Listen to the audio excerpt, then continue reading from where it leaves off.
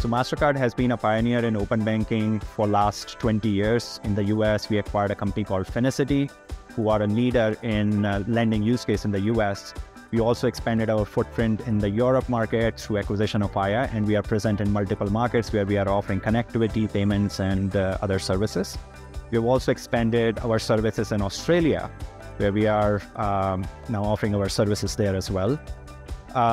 We are currently working on improving our product stack and offering more advanced solutions in both US and Europe, as well as looking more opportunistically at opportunities across the world, including markets like Brazil, India, Middle East and Africa, and Colombia.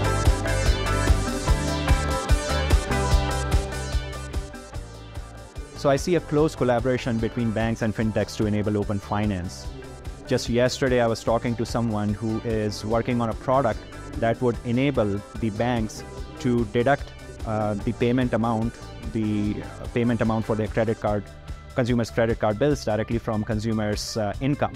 I think so that's a great example of how fintechs and banks can come together to bring solutions that are innovative for everyone.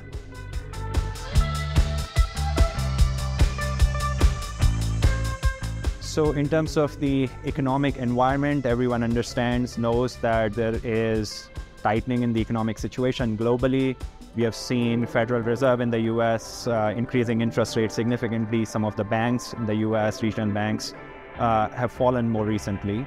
So I think that for the near term, for the next year or so, the economic environment would be tight and the investments would be somewhat limited. But I do think that open finance is the future, and it would definitely attract more investments in future.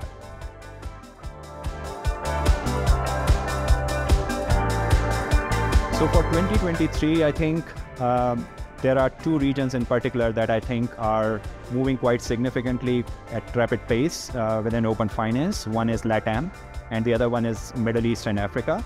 We have some regulations that are expected in Saudi Arabia, which is a big market in Middle East and Africa. Brazil has recently launched open insurance. Colombia, we heard that they are working on a regulation. So I think those two regions to me are the hottest markets globally.